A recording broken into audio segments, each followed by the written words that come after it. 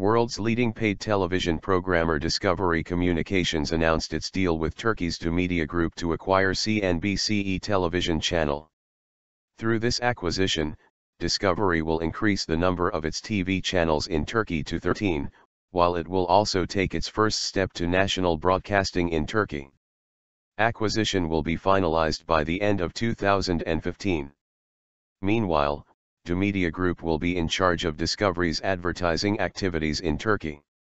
Kasia Kieli, head of Discovery Networks for Central and Eastern Europe, the Middle East and Africa, stated their expanded relationship with Doğuş will move Discovery to the next level in Turkey.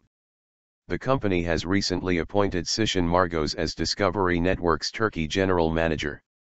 CNBC-e, founded in 2000, broadcasts economy reports during daytime, while broadcasting TV series and movies rest of the day. Discovery, known for its documentary programs and channels broadcasted in more than 200 countries, has recently acquired Eurosport's channel for $537 million on July 2.